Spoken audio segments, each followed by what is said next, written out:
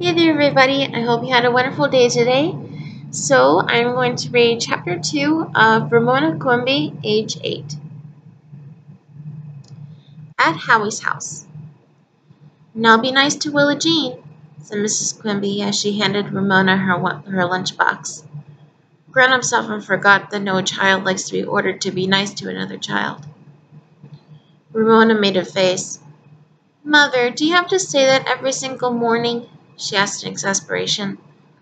Deep down inside, where she hid her darkest secrets, sometimes Ramona longed to be horrid to Willa Jean. Okay, I'll try to remember, said Mrs. Quimby with a little laugh. I know it isn't easy.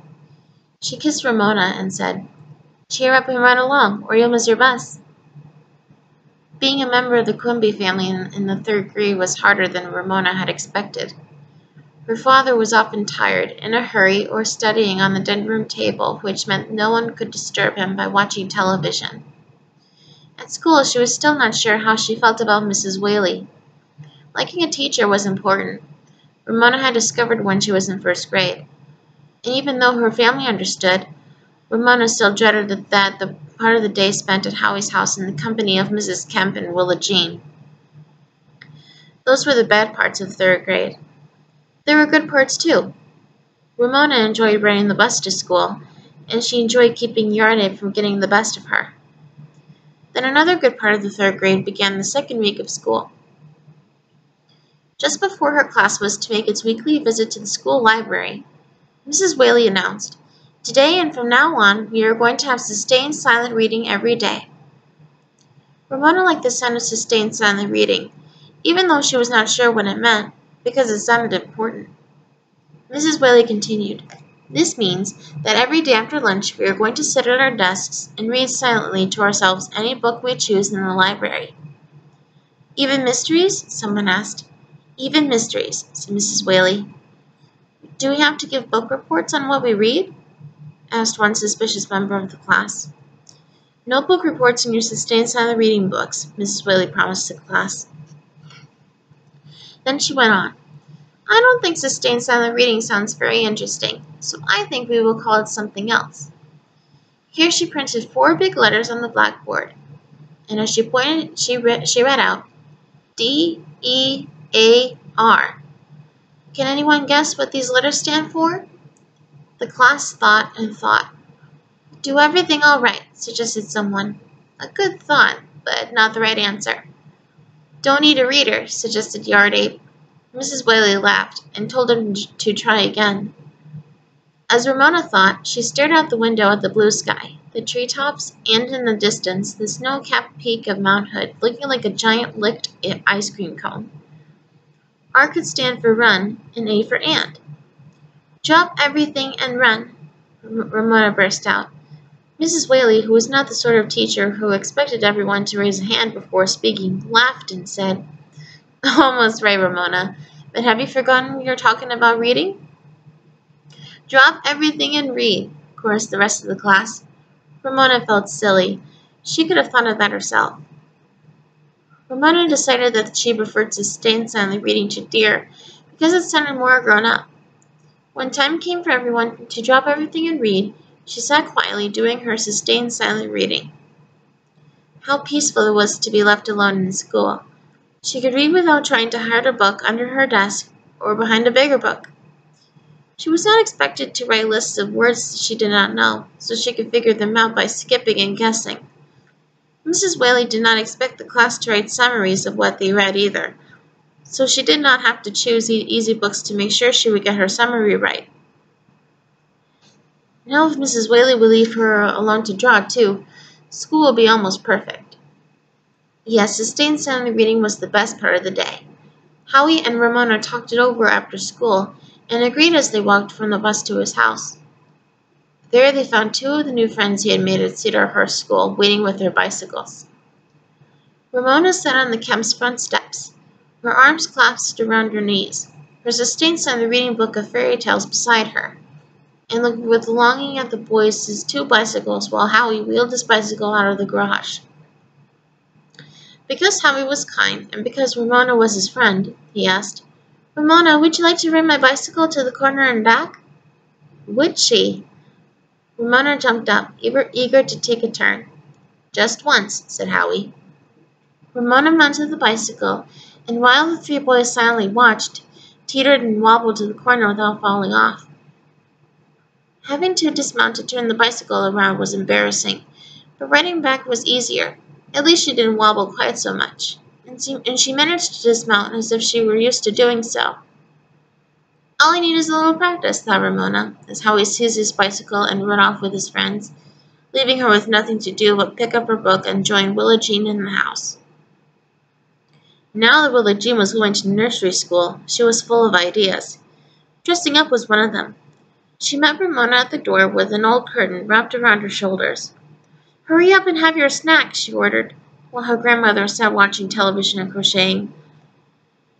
The snack turned out to be pineapple juice and rye crisp, a pleasant change for Ramona, even though Willa Jean stood impatiently beside her, watching every swallow until she had finished. "Now, I'll be the lady and you be the dog," directed Willa Jean. "But I don't want to be a dog," said Ramona. Willa Jean's grandmother looked up from her crocheting, reminding Ramona with a glance that Ramona's job in the Quimby family was to get along at the Kemps. Did she have to be a dog if Willa Jean wanted her to, then? "You have to be the dog," said Willa Jean. "Why?" Ramona kept an eye on Mrs. Kemp as she wondered how far she dared in going on to resisting Willa Jean's orders.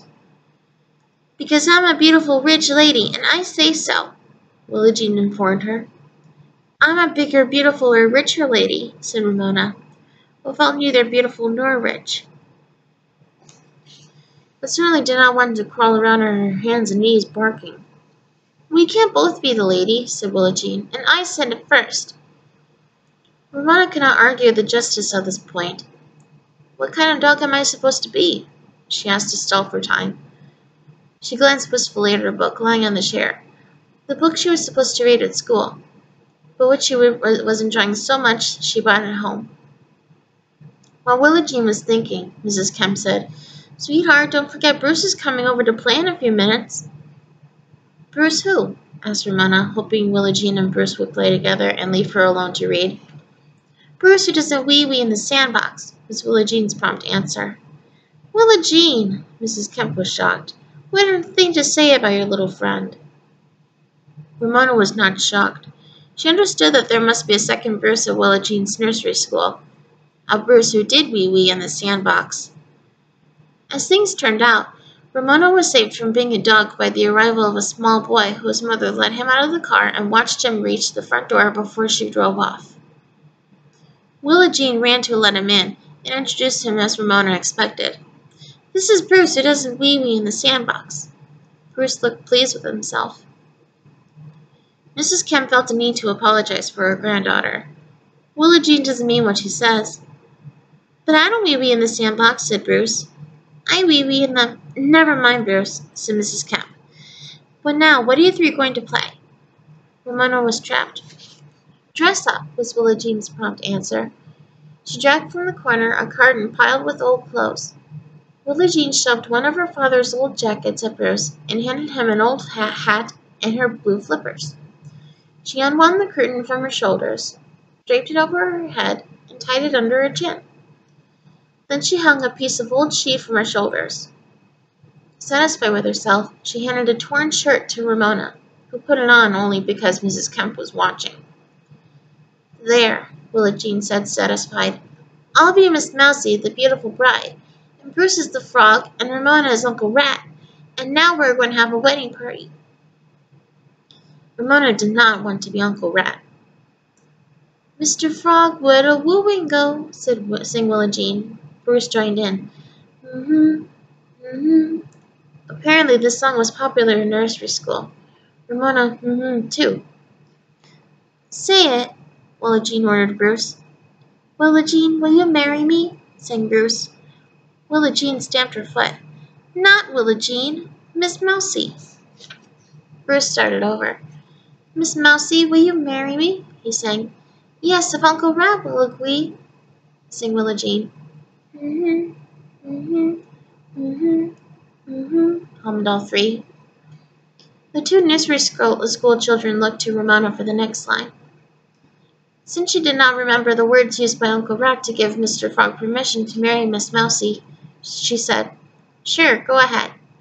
"Okay," said Willa Jean. "Now we'll have the wedding party." She seized Bruce and Ramona by the hand. "Take Bruce's other hand," she ordered Ramona. Ramona found Bruce's hand inside the long sleeve of the old coat. His hand was sticky. "Now we'll dance in a circle," directed Willa Jean. Ramona skipped, Willa Jean pranced, and Bruce flapped. They danced in a circle, tripping on Miss Mousie's train and wedding veil, and stumbling over Mr. Frog's slippers until Willa Jean gave the next order. "Now we all fall down." Ramona nearly dropped to her knees while Willa Jean and Bruce collapsed in a heap, laughing. Above their laughter and the sound of television, Ramona heard the shouts of the boys outside as they rode their bicycles up and down the street. She wondered how much longer she would have to wait until her mother came to rescue her. She hoped she would arrive before Howie's parents came home from work. Willa Jean scrambled to her feet. "Let's play it again," she said, beaming, convinced of her beauty and her wedding veil. Over and over the three sang, danced, and fell down. As the game went on and on, Ramona grew bored and varied the words she used to give Mr. Frog permission to marry Miss Mousie. Sometimes she said, "See if I care," and sometimes she said, "Yes, but you'll be sorry." Willa Jean did not notice. She was so eager to get to the party part of the game, where they all fell down in a heap.